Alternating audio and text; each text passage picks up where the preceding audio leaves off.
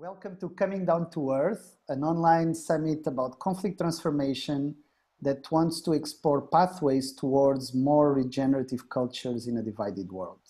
My name is Nuno da Silva. I'm one of the hosts of the summit, together with my colleague, which is here with us today also, Ben Roberts. Hi, Ben. Hello. And Eva Schoenfeld, who couldn't be with us today. And we have the pleasure of holding a conversation with Joe Brewer. Welcome, Joe. Hey, Nuno. Hello, Ben. It's lovely to see you both. Welcome, my friend. Thank you so much for having the time to have this conversation with us. Joe has a unique background in physics, math, philosophy, atmospheric science, complexity research, and cognitive linguistics. So you really bring a huge diversity of knowledge fields into place.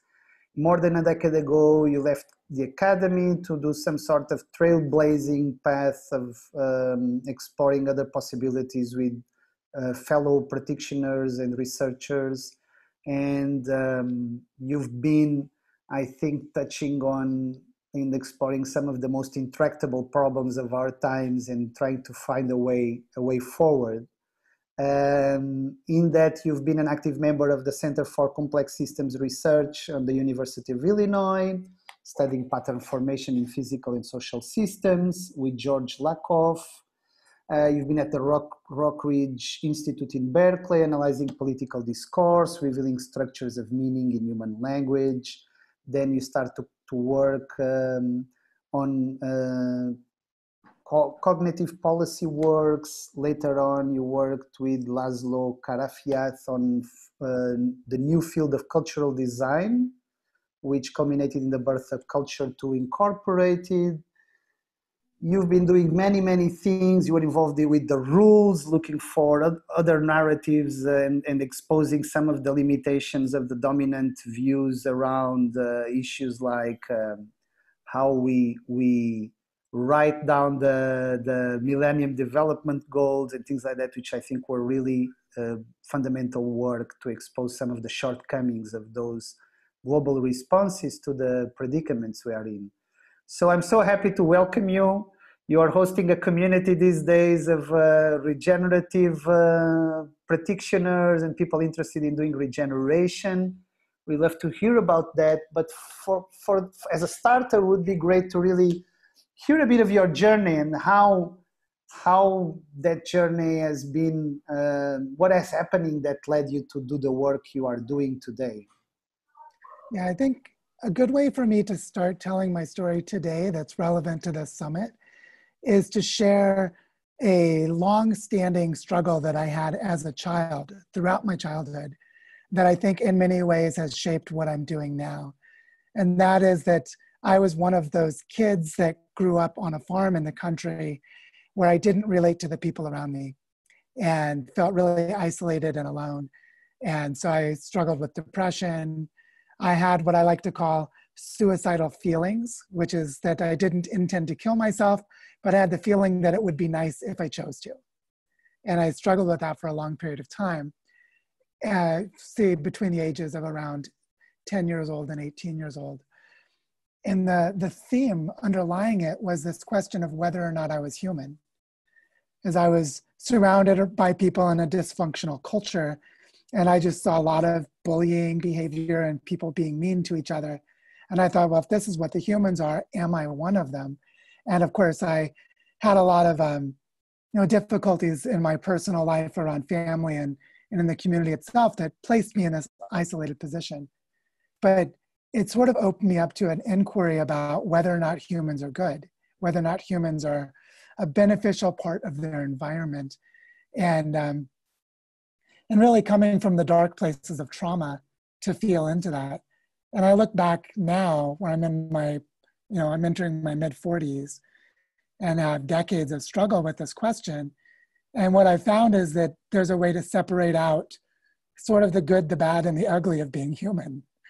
And recognize how powerfully beautiful we are as human beings if we're able to be in sacred relationships, and how destructive and harmful we can be to everything, including ourselves, if we don't have those sacred relationships. So this shaped the way that I went to elementary and high school as a sort of an intellectually oriented kid in an anti-intellectual culture. For those who are familiar with the Midwestern United States, I grew up in a small town in Missouri.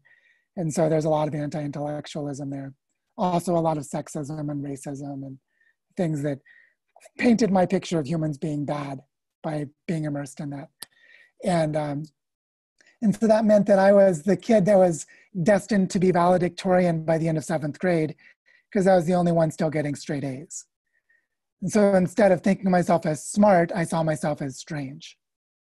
Like I was the one that no one could relate to, and it caused me pain to be the smart kid. And that really created a place of humility for my difference. I didn't feel better than other people. I felt like I was handicapped. I was burdened with a perspective that caused me pain and made me different.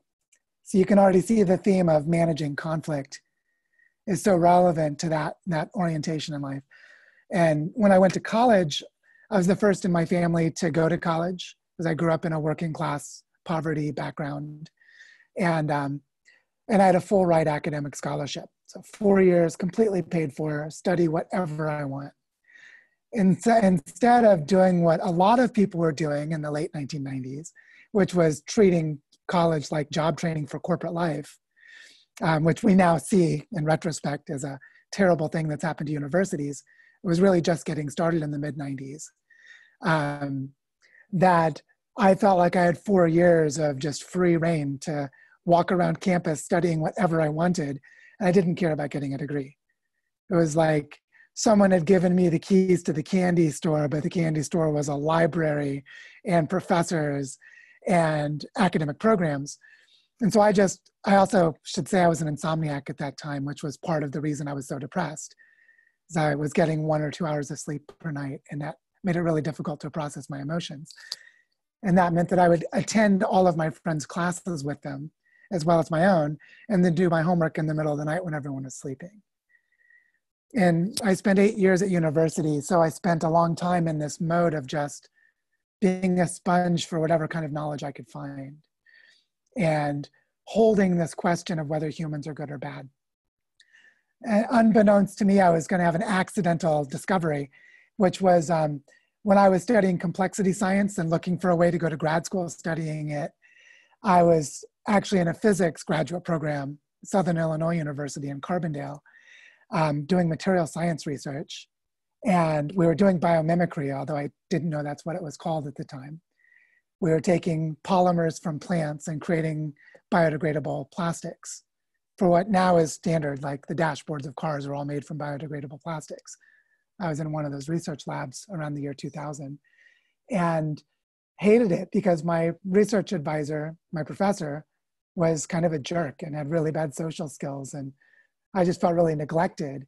And in the conflict of being in that bad relationship, which I think a lot of graduate students can relate to, another professor came from an atmospheric science department and gave a talk where his research studied clouds using satellites.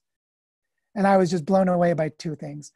One was the Earth is so beautiful from space. When you look at the Earth through a satellite and you see these clouds, you see the land, it's just mesmerizing. I was having what psychologists call the overview effect, falling in love with the Earth from a different perspective. And the second thing was that as a physicist, trained in physics, I had been taught that all of the important questions had been solved well before I was born. And here I was stepping into the field of atmospheric science where they couldn't explain why rain forms so quickly in tropical storms, which seemed to me to be a basic question that should have been figured out a long time ago. And what I was doing was looking into the face of complexity, that cloud formation for creating storms in the tropics is incredibly complex, but it's also an everyday experience. And so I was really struck philosophically by this domain.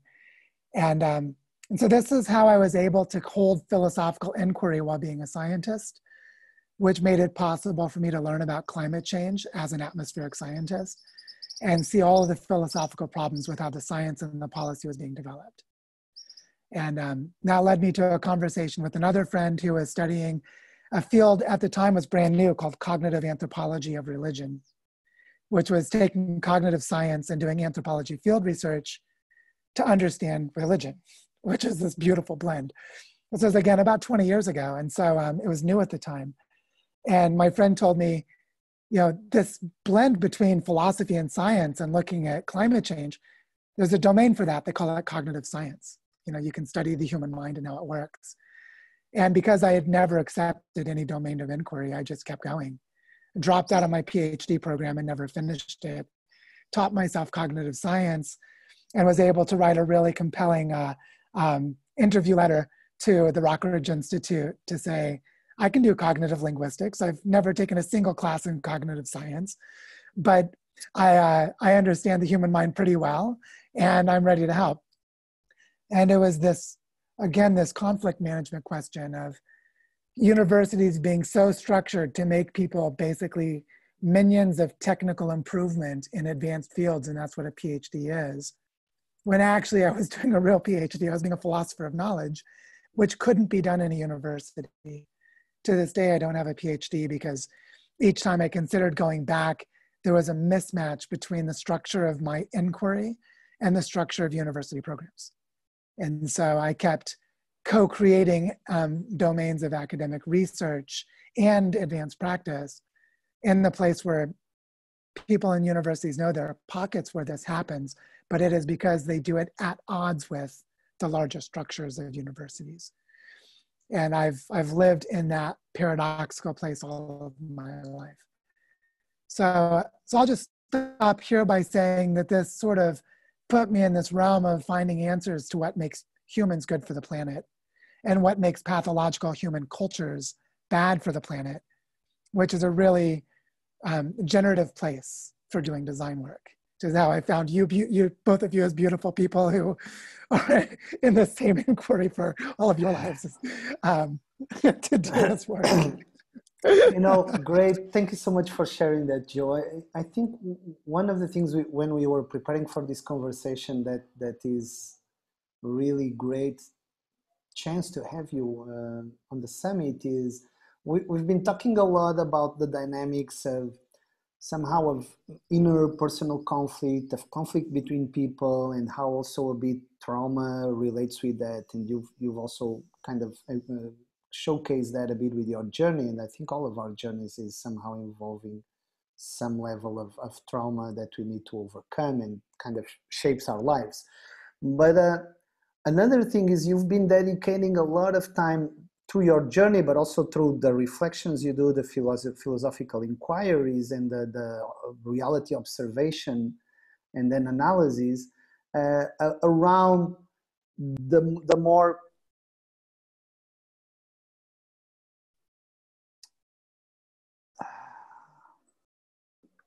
Everything okay? We're still here. Yeah, okay, you're still there. Something happened here with where are you guys? You're there. I'll cut past this afterwards. Something happened because someone jumped on the account, but it's okay. We can continue. So you have this perspective of the more structural aspects we are in that kind of put us in a place where on one side we keep stuck in dynamics of conflicts because of those structures in place, and on the other hand, they are the result of the kind of views, world views and life views that created them, and we are kind of addressing them with the same, usually on the outlook with the same kind of mentality. So we are kind of stuck in patterns of response. And I mean, it's clear you've been involved in some sorts of activism for many years. If you look at the last 4 decades or so, a lot of people have invested energy on change, but we are in a worse place now than we were 40 years back in the 70s, where we could really have hugely, significantly shifted our direction and not be where we are today. So would love to really invite you to share a bit of what do you think are the kind of aspects of the systems and of our own place in the systems that keep us stuck in these dynamics, that we keep moving forward in the direction that serves nobody or very few people in the planet, and particularly not the planet itself. Yeah, let me start by saying a little piece of history from philosophy of science that's very relevant to this, which is why Charles Darwin is described as one of the most important contributors to science in its history. And it's because prior to Charles Darwin's work, people who were talking about the patterns of living systems did not have a way of describing cause-effect relationships. And so they were really bad at their methodologies for their philosophies. They had a lot of ideas, like Lamarck was famous for saying the giraffe stretches its neck to get to the food and that's how its neck gets longer, but he didn't have a good cause-effect mechanism. And what Charles Darwin did was he meticulously spent decades looking at cause-effect mechanisms in the real world, looking at beetles and sparrows and finches and worms and other things. And I think this point of view of looking methodically at the world and trying to understand the cause-effect mechanisms is really, really important for why our social change efforts have failed. And so I'll give an example of a problem that we have, which is related to scales of cause-effect relationships. Because one of our problems is that the cause-effect relationships happen at multiple scales at the same time, and they're different patterns. So one of the biggest changes that's happened in human history is on the scale of geology and climate systems, which is roughly 10,000 years ago, we entered a warm, stable period called the Holocene. And if you look at the archaeological record, within the first 1,000 years of this Holocene period, agriculture began to take form in multiple places around the world. And then eventually empires formed in multiple places around the world. And eventually those empires wiped out, conquered, displaced, absorbed, and destroyed most indigenous cultures on Earth. And so it's easy for us to point at one empire system and say it's bad, but what we can actually see is there was a geologic cause-effect pattern of creating a stable warm period when in the previous ice age, which lasted a little over 100,000 years, is when the first evidence of truly modern human creativity emerged, of ceremonial burials, of symbolic art. All of that is roughly in the last 100,000 years. So humans became anatomically modern humans during the last ice age. And during our first stable warm period, a model of civilization emerged that actually emerged in many places. So we have this story of a cause-effect relationship between evolution of human symbolic capacities and then a climate situation that enabled those capacities to form complex human societies. Most of us talking about problems in the world today are not thinking that deeply back in time. And so we're not looking back to see how our ability to create symbolic cultural systems can create a mismatch between the evolution of human culture and the evolution of the biosphere itself. And so they're not looking at those cause-effect relationships. And so this is a way of thinking that goes to large scales and to deep time that enables us to see root causes. And so that's one way that we can see something like another big change that's happened that most of us aren't able to wrap our heads around. And we can't wrap our heads around it because it's too big, is what happened with the discovery of fossil fuels. Roughly 200 years ago, a completely new model of social organization came into being that depended on a non-renewable resource, which we've nearly depleted. So we're coming to the end of the fossil fuel age, and there's nothing we can do to stop it from ending. And so a lot of people are trying to figure out how to continue this model of social organization with an ephemeral and temporary period of depletion. And so this includes the exponential growth of human population in the 20th century and the green revolution and industrial agriculture, both of which would have not been possible without fossil fuels. And so we're in this weird time where we're trying to solve problems of causation without having a multi-scale way of thinking about causation. We're not able to think in geologic time or evolutionary time, which, by the way, for human evolution, to get to this point of symbolic culture, there's about a 6 million year story. Our most common ancestor with the other great apes is about 6 million years ago. The first evidence of symbolic metaphor is about 3 million years ago with the development of Stone Age tools, seeing a rock and projecting a metaphor onto it of it being a cutting tool. And so we're looking at this multi-million year evolutionary process that gave rise to our present predicament. So I say it this way because when you ask the question of how do we see these structures that we're trying to work with, and how do those structures keep us from solving problems? One of our problems is a linguistic problem, which is we don't have a language for cause-effect relationships that lets us even see this. So most of us are flying blind. Yeah, so it's like And language calcifies things, right? It fixates things, and you're giving this perspective that I think is really important, that we always need to see things in movement because everything is in flow. If we don't see the movement, then we don't understand the patterns and the relationships, and then we have a very limited capacity to understand what's really at stake, right? yeah, and also there's a kind of entrenchment that occurs. So let's take like fossil fuels and the steam engine and the industrial revolution and the big story of techno political change. It depended on a really powerful innovation of the 1470s that happened in Venice. That I think it was Stephen Johnson wrote a book called something like The Invention of Ideas, which tells this story. That's where I learned this story, but I think he got it from some other research. Is in the 1470s in Venice, there were these merchants who were managing large cargo supplies from ships, and they needed to have a way of managing who owes whom money.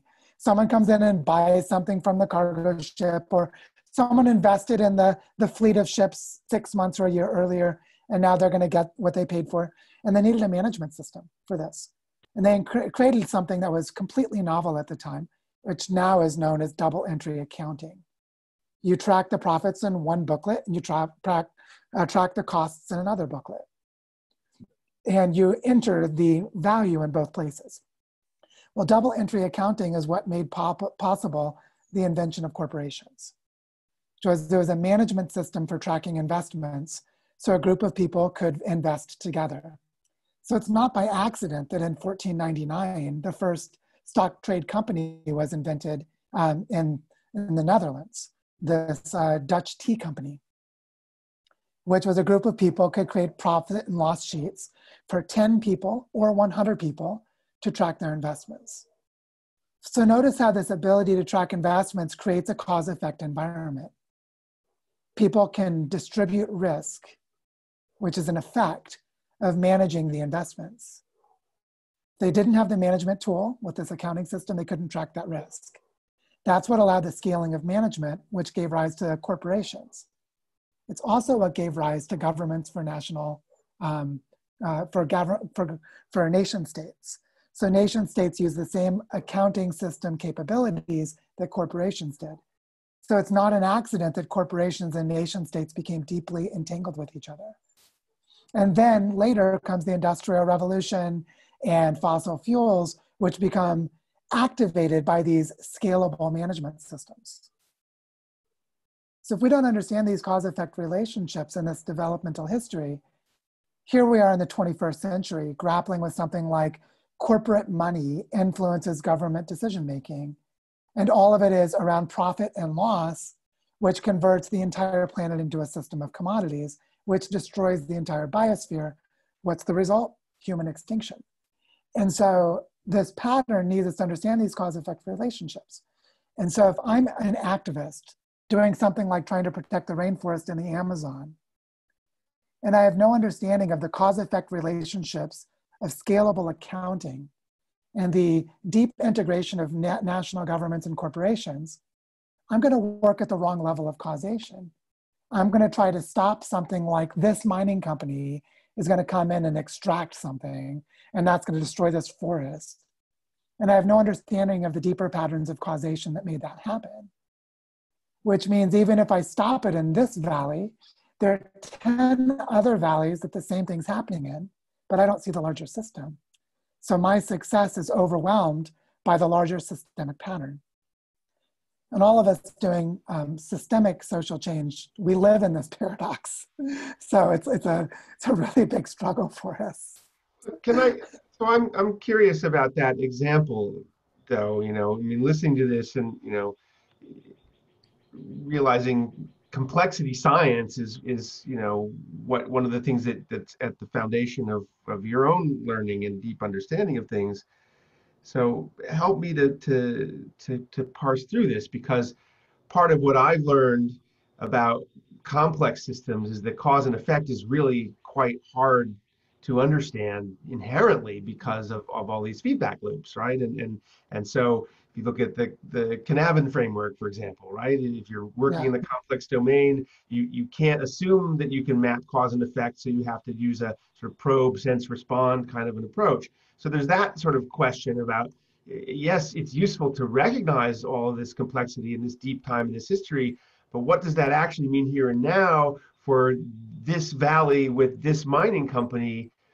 And the other piece I'll just bring in to is Naomi Klein wrote so powerfully about this idea of blockadia, right? That particularly indigenous groups, frontline communities around the world, everywhere that these activities are happening virtually, this immune response is, as Paul Hawken would say, is showing up in resistance to it. And so yes, it may be true, of course it's true systemically, that you can't just stop the mine in one place, but is it also perhaps true that we're stopping it, or we're at least, we have the infrastructure emerging, the natural human response emerging to stop it everywhere, as some kind of self-organized Gaia level response that isn't from people doing a causal systems map, which also has its place as a strategy, perhaps.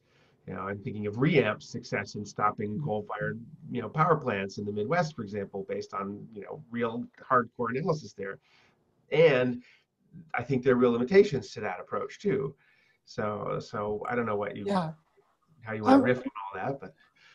Yeah, well, one thing that I think is really powerful is what happened with the development of digital computers and how it made it possible to study complexity. Because one of the things that was developed became known as cellular automata, and now the common name for it is agent-based modeling, which is ways of creating rules of interaction for some quote unquote agent, because it could be many different things depending on what someone's studying. And then they look at the rules of interaction for those agents. And then they design games right based on the rules. And then they look at patterns that emerge. And one of the things that comes about is that there is a distinction, a phenomenological distinction between upward causation and downward causation. And when we're able to clarify this, that there is a difference between upward and downward causation, then we can look at the relationship of each of those as phenomena to a given situation. So there might be a specific valley where there's a mining company doing something and a resistance to it. And we might ask, what is the downward causation? Which means, what are the entrenched structures of the system that shape what is and is not possible to do in this valley? So there might be specific historical relationships of land grabs and inequality of land ownership, for example, that are structural restraints within the context. And they are having a downward causation effect. They're the system, in a sense, opposing or oppressing or limiting what can happen. And then there's upward causation, which is about how do we change our local interactions to alter how the global system behaves, which is where a lot of community organizing happens. And when one happens without a good understanding of the other, there's a blindness that occurs. And when there's an awareness of both, then the pathway is more, I'd say there's more potential of transformational change. So it's partly about recognizing that there are different kinds of causation in play at the same time, that when the community organizers or the campaign designers, the people who are trying to create the change, if they are astute observers of these different kinds of causation, they can hold the paradox. And we see really good examples of that when it occurs. And then you have things like, I remember Glenn Page telling me a story. So Glenn Page is, I think, Ben, you know him personally, right? Or maybe you don't, but he lives in Maine. And you should know about Glenn Page's work. He was among the first people to create training programs in coastal estuary restoration, doing conservation management for coastal estuaries. And that body of work required this upward and downward causation to be held. And Glenn Page has worked closely with Steve Waddell on the Transformation Systems Forum, the SDG transformations work, where I'm sure you have a lot of overlapping friends. And Glenn told me a story of something that happened in, I want to say it was Sierra Leone, but it might have been Ghana. I just don't remember because he told a few stories around the same time. I'm blending which one it was. But he told a story of doing a redesign of the political economy of a coastal estuary, where they basically looked at the levels of decision-making across the government and a kind of ethnographic study of how the actual fishery was managed. And one thing they noticed in the local interactions that turned out to be really important was all of the men had the fishing boats and all the men went out and did the fishing, while all the women stayed on the beach and kind of sold fish as local merchants and received the fish from their husbands when they came back. And in a superficial way, you could think that the men were the one managing the fishery. The men had the fishing companies. But it was only by sitting there and watching the patterns and interviewing everyone involved that after 6 or 7 months, they started to notice that the women were the business managers. You know, the men went out and got the fish while the women were preparing to manage the market that day. And the women were talking to the other women, gathering market research, and telling the men what the women were learning about where the other men got their fish that day. And you found that actually the women were the business leaders, but it wasn't visible as an outsider.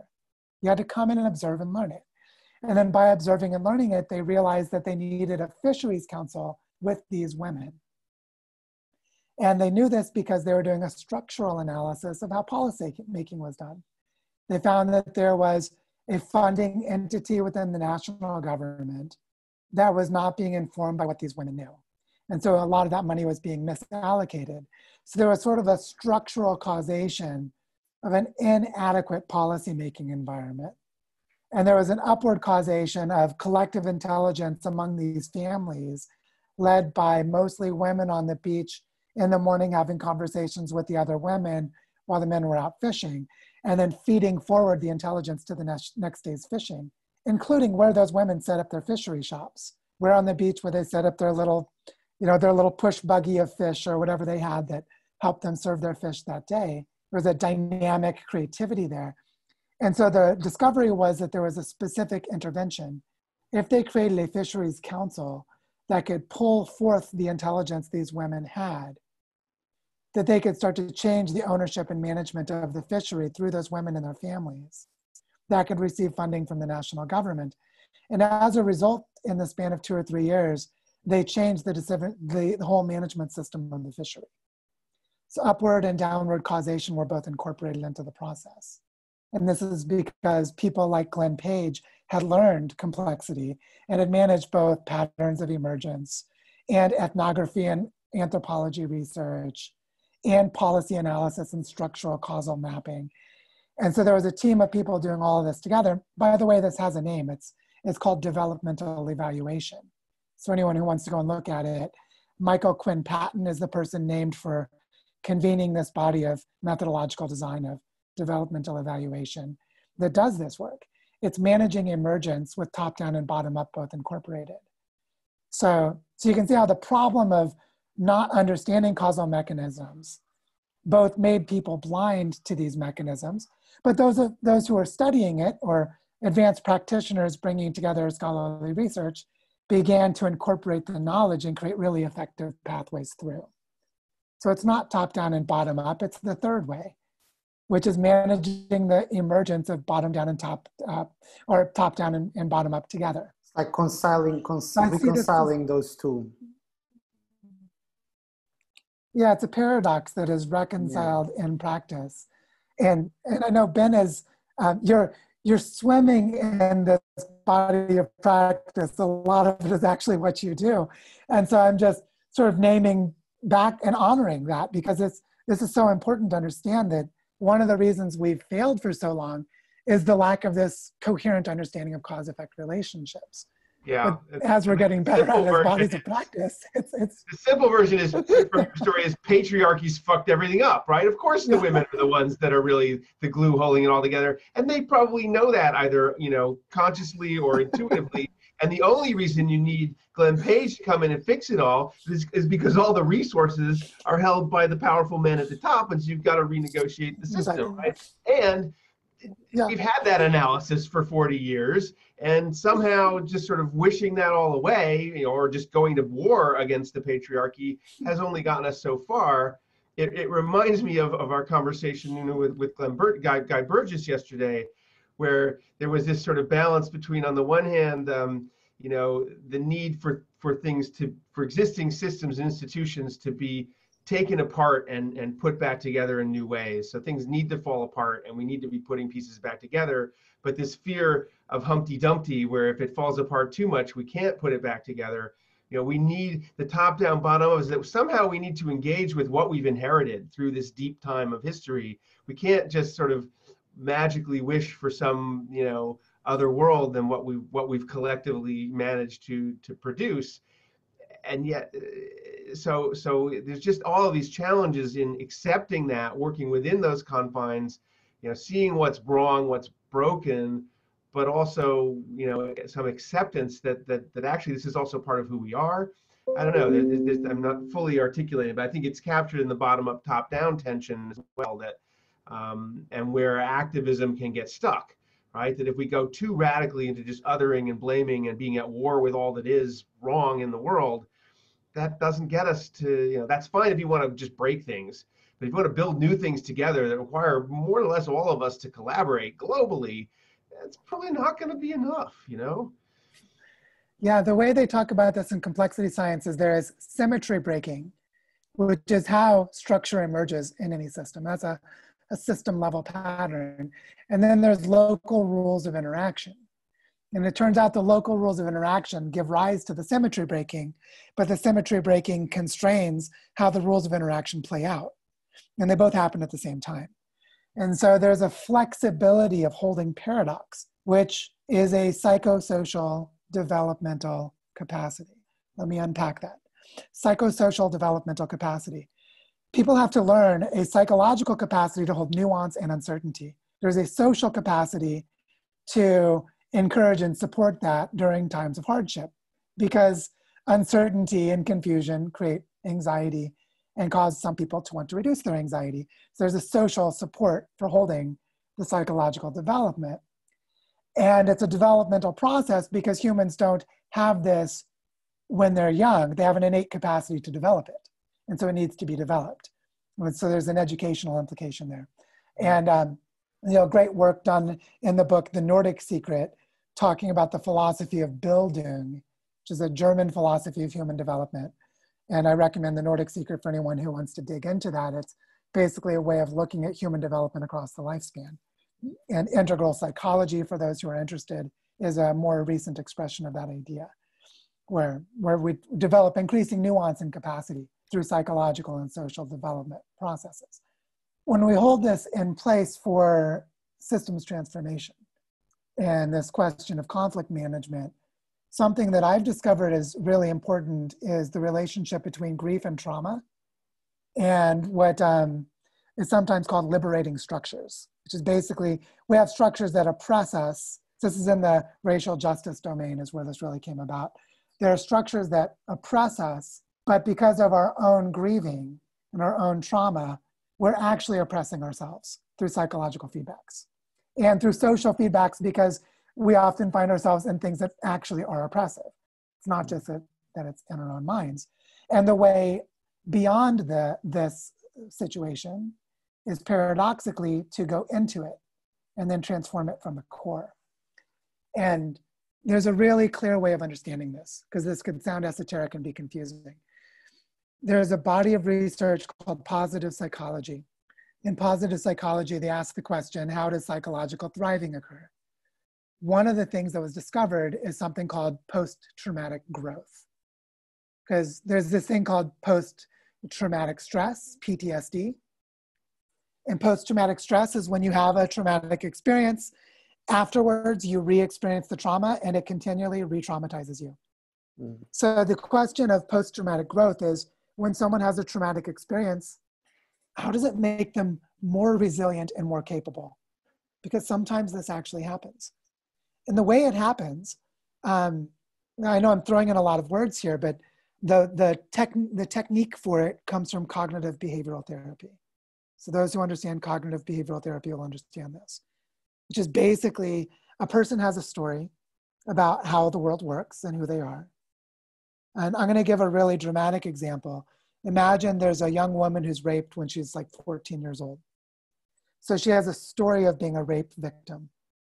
And this story creates psychological stress that reintroduces the trauma.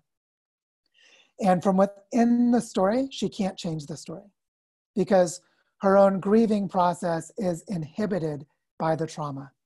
She's in a stage of grieving where reminding herself of who she is, being a rape victim, reintroduces the trauma and suppresses the development of healthy response to trauma, and she stays in a stage of grieving. What cognitive behavioral therapy would be to have someone who's outside of that story that reproduces its conditions of trauma and asks questions about the story. Like, I noticed you were saying this about your victimization. Is that really true? And then from within the story, this person can start to realize that they are living a story habitually and that they can choose to change things about their story. What they're doing is they're creating a scaffolding around the story.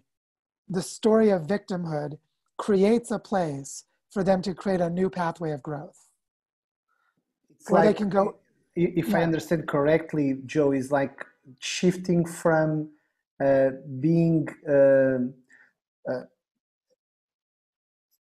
having our actions defined by what we want to avoid at all costs, of not getting into traumatic situation again, and starting to understand that and shift to these are the things I want to bring to life. So it's like, because we can very easily, if we are deeply traumatized and in shock, to really get stuck on what we want to avoid at all costs, and then all our stories a repetition of that until we actually can free, which is looking at what is really want to affirm in life.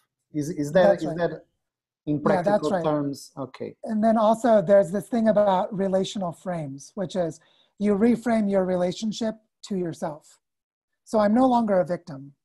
This is an important step, right? You create, victimhood is now a concept, so I can reflect on it as an object of thought, which creates an emotional distance, which allows me to be a different self who is meditating on victimhood.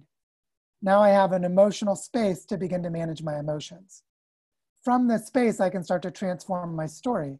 I am a person who has been victimized. So in the example I was giving, I'm a person who is victimized by rape. Well, now I have a pathway of empowerment, because now I can become someone who can use this traumatic experience to help other people who have traumatic experiences. And I'm sort of uniquely capable, meaning I can help because I had the traumatic experience.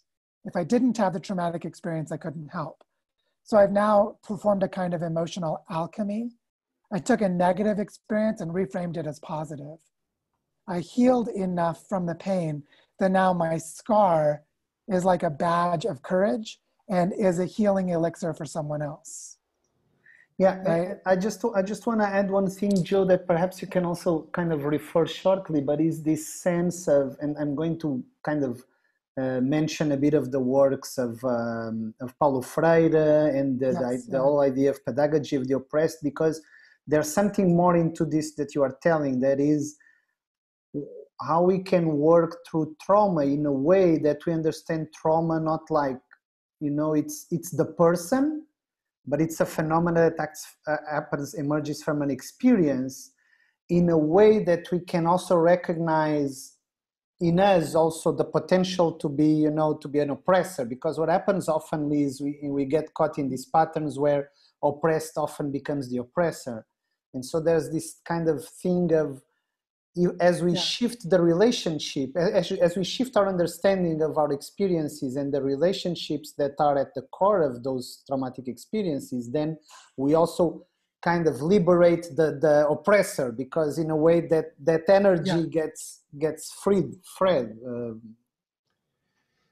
I wonder if we could apply that, to the rape of the planet, right? The mining companies, the fossil fuel industries are raping our mother. we have this collective trauma, those of us who are aware of how deeply destructive this is and the course we're on. We've got these oppressors, these oppressive systems, as well as individuals within those systems we have to engage with and transform. And is there something in what Nunu just named, when you take that analogy to that level, that gives us some way at least to unpack what we're doing now that might not be working, as Nunu framed it earlier.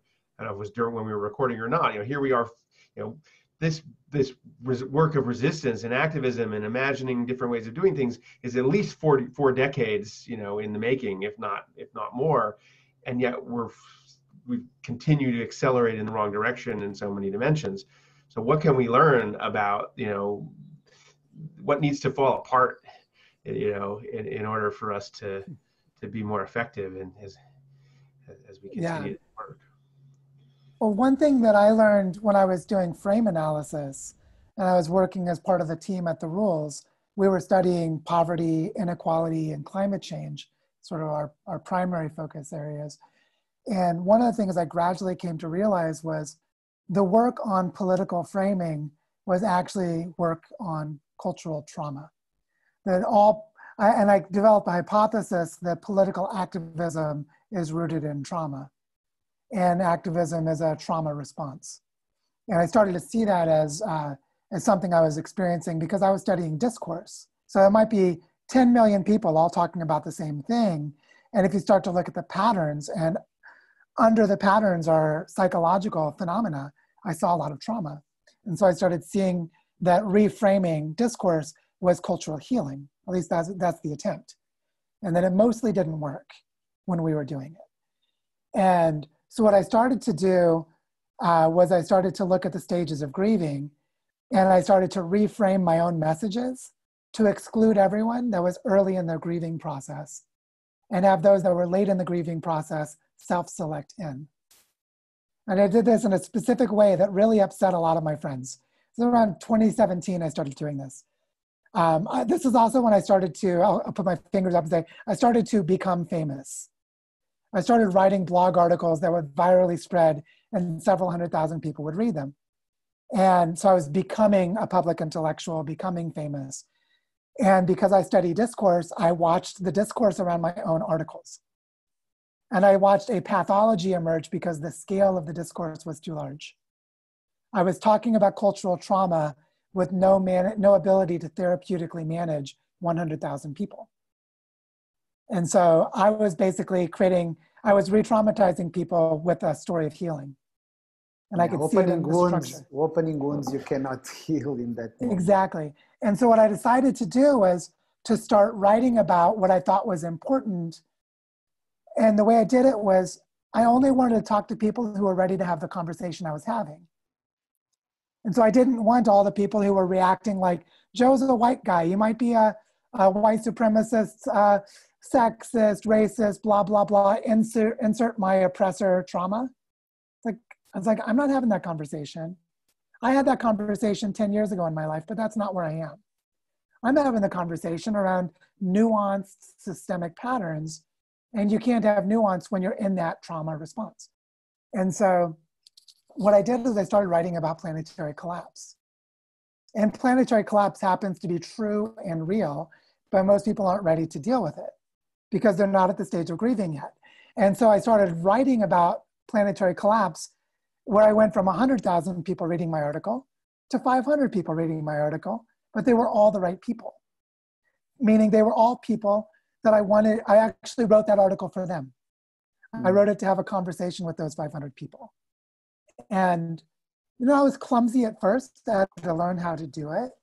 But this culminated in me giving a workshop, a 5-day-long face-to-face workshop called Managing Planetary Collapse, where the title itself will piss a lot of people off. How dare you say you can manage collapse? How dare you say collapse is happening? Like it would basically cause a lot of people to self-select out, and very few people would self-select in.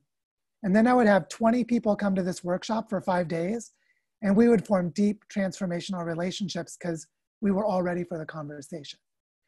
And so this is how I learned to practice regenerative design in a psychosocial context. And so you can see how important it is to understand the grieving process and the trauma process to be able to manage a discourse. But also now that I've got this Earth Regenerator Study Group, which has grown to 1,300 members, and we're creating a curriculum or a design pathway together for regenerating the Earth, that this knowledge of grief and trauma and how to form functioning groups, which is why I'm working so much with the pro-social framework, which is a tool set for creating effective groups. And it's actually really an amalgamation of a bunch of people's knowledge about how to form effective groups. Yes, and then they yes. called it pro-social. We interviewed Paul Atkins. He's going to be part of the fourth week. And I know Ben has gone through one of the trainings and can see like, yeah, I already do a lot of this. And at the same time, I'm glad you're doing it. Like, so we're kind of blending a set of tools here. And what comes out as really important is therapeutic facilitation is much more important than people realize. It's much more important than people realize. That if we're going to regenerate the biosphere of the Earth, then we have to do exactly what you said. We have to go into this oppressor context of how did we create a human culture that has raped the planet? How do we do that? Well, there's therapeutic facilitation for how to do that. But we have to do it to ourselves, for ourselves, with each other to be able to do it. So this, I'm fixing the problem that's out there is misframing the problem in a really fundamental way, which gets back to that discussion of causation. If I don't understand the causal mechanisms of my own grief, I cannot participate in a regenerative way in the problems I'm trying to solve.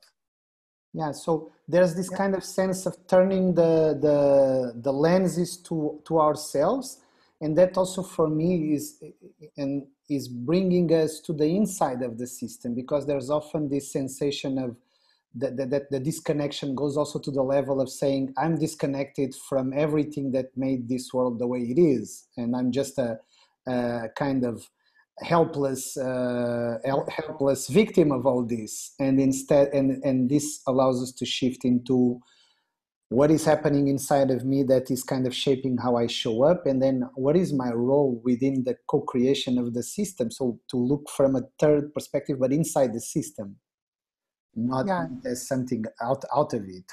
And there's a specific insight from anthropology that is a spiritual lesson. So the insight from anthropology is 99% of human history, all of our ancestors were indigenous hunter-gatherers. So every human on earth is an ancestor or is a descendant of indigenous. So I'm indigenous, you're indigenous, all of us are indigenous. The problem is, because of that Holocene pattern of empires and civilizations, for most of us, our lineage is broken and we've forgotten our history.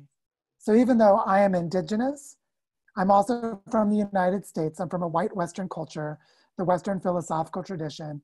So I embody a culture that is not indigenous, but most of my ancestry is indigenous.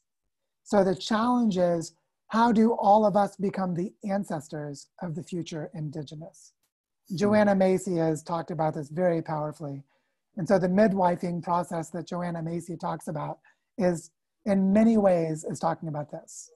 Is how do we become indigenous when all of us are the descendants? You know, if I'm not purely indigenous now, it means that I am the traumatic victim of a dominator culture killing my own indigenous ancestors. So I'm not the white guy oppressing, well, I might be the white guy oppressing you, but I'm also the white guy oppressing you because of Paul Freire's oppression dynamic. Is I actually was oppressed, but I forgot. Because it might have been, you know, my ancestors are from the area around Italy. Those indigenous people might have been killed 4,000 years ago. So I have no memory of them, except I have a genetic memory of them. That you do the population genetic history, you'll find that I'm part of a bloodline of that part of Europe where at one time there were indigenous people. And eventually you go back enough in time, all of us are Africans. And so this understanding of cultural indigeneity,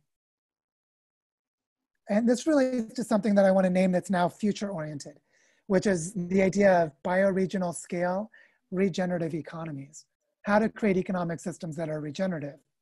which is the way to keep humans from going extinct and how to heal the planet. It turns out a bioregional economy is just a subsistence hunter-gatherer culture that we've modernized.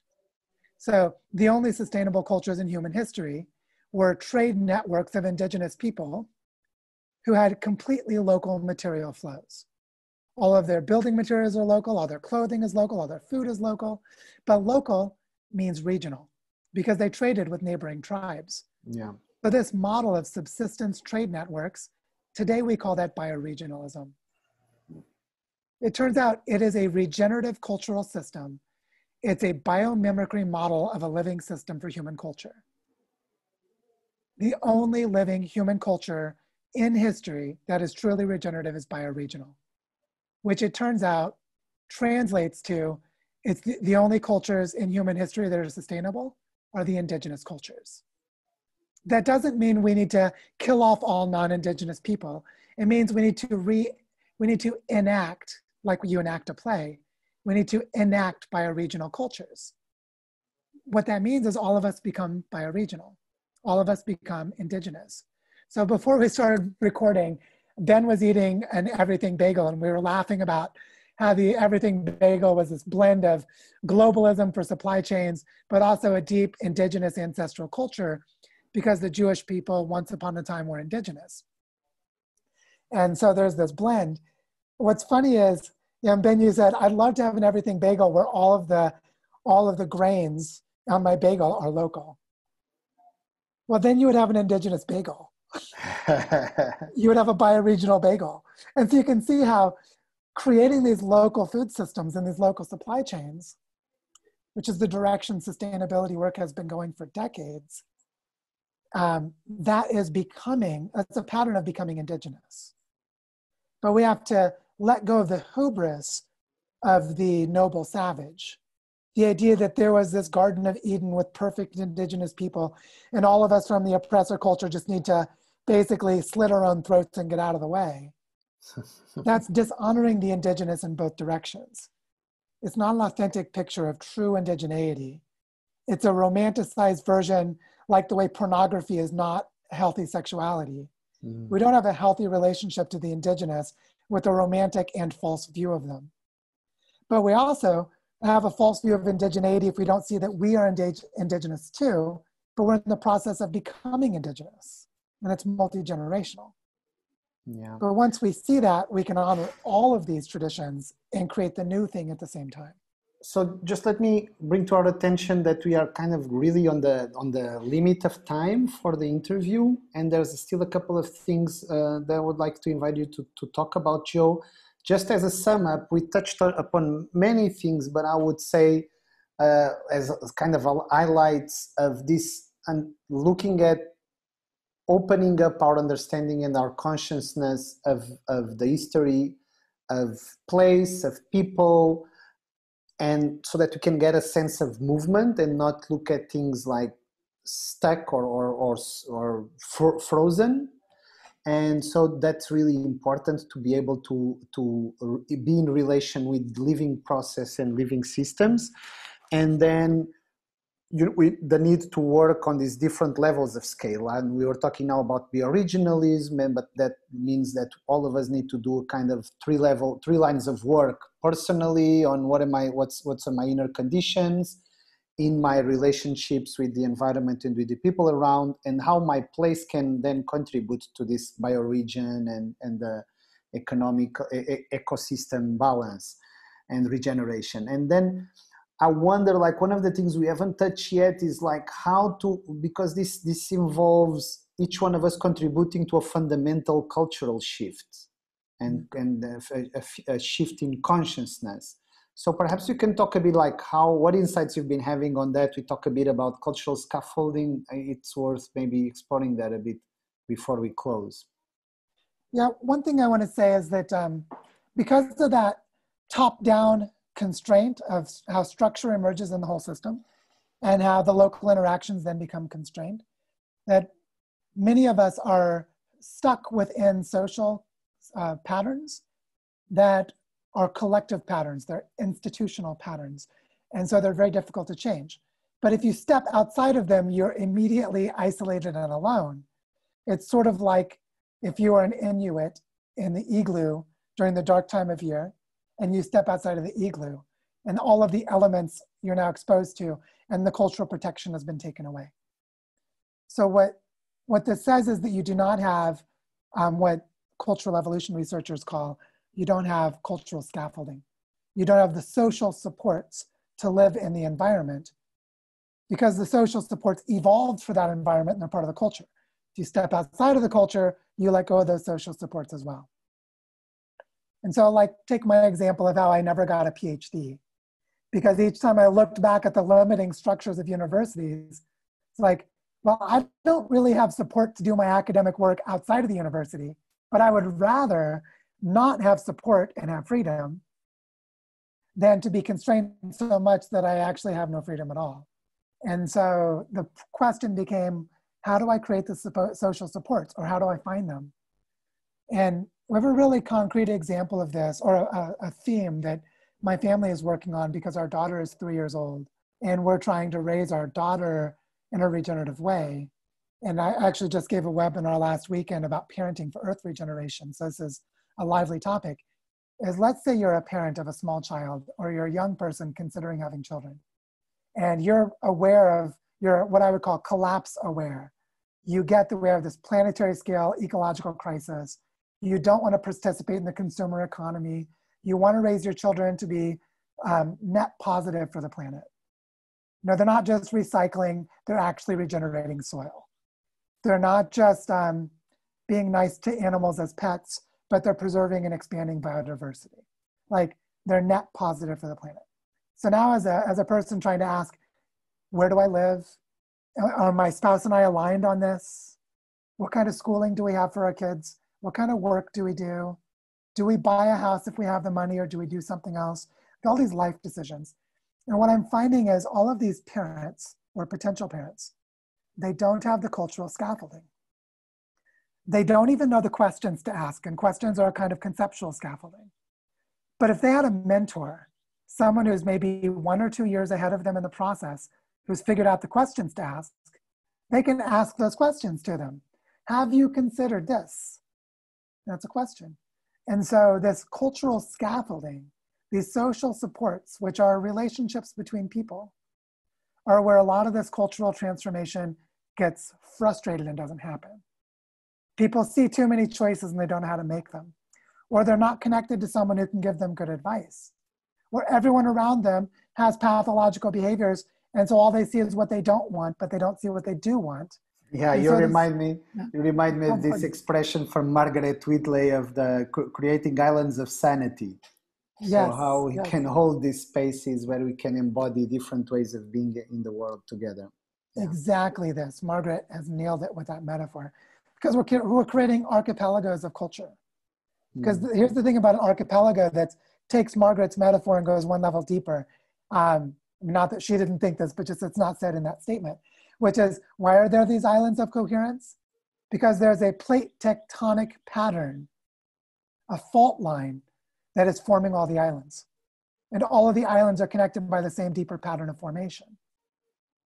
And so those of us who are designing for cultural change, we don't just find the islands of sanity, we go to the deeper levels of pattern formation and say, what is the plate tech? Hawaii is a chain of archipelagos. All of the islands are formed because there's a fault line where all of the magma is pushed upward. And as the tectonic plates move, more islands form. So how do we do that plate tectonic work for creating islands of sanity? So what are the fault lines of our society, right? Yeah. But I also see you as a volcano, Joe, right? I mean, the larger shifts are happening, and then, who's the source of the magma that can actually build the island that we can stand on? And that's where I see the struggle and the beauty and the pathos in your whole story. This you as the outsider witnessing and understanding and seeing the system from a level that is not generally being appreciated, and the both the incredible value that brings, but also how challenging that's been for you in so many contexts. And I think there's a fractal of that for all of us, working for this systemic change in the midst of a dominant paradigm that's generally seen as broken, but the answers mostly we're talking about and reaching for are taking us backwards and are trapped within that old thinking still. Yeah, I invite you to Yeah. wrap up also, Ben, so that then Joe and I can also wrap up. That's my wrap up. Okay, thanks so much. Joe, you wanna say something before we close, like something you feel really important to leave our audience with? Yes, I want to give a brief lesson about compost, because part of our grieving process has to do with death and permanence. And if you study ecology, you will learn about something called ecological succession, which is there are pioneering species that enter a degraded environment. But by their own decomposition, as their bodies break down, they place the nutrients in the ground for species that could not tolerate the more degraded environment. And this creates a pattern of succession, where new species enter and replace the old species.